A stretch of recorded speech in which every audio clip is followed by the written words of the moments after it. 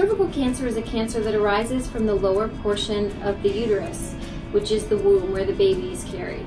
Cervical cancer is almost always caused by an HPV virus. HPV virus is a very common type of virus that can cause things as simple as a plantar's wart to invasive cervical cancer. Cervical cancer in general is extremely rare compared to other types of malignancies in the United States. It's more common in developed countries where people don't have access to things like pap smears. Ideally, cervical cancer can be detected early and even in the pre-cancer stages.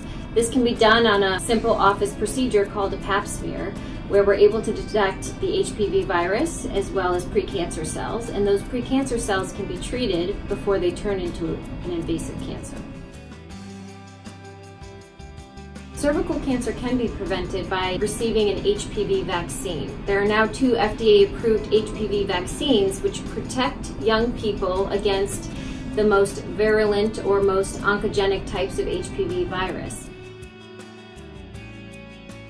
Treatments for cervical cancer include surgery if it's caught early, or with chemoradiation, which is a very effective tool for people who may present at a more advanced stage.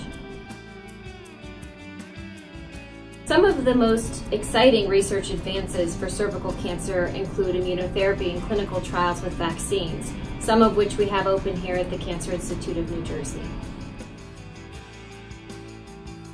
It's important to listen to your body for warning signs like pain or abnormal bleeding, and to see your doctor regularly and ask about the appropriate screening for cervical cancer.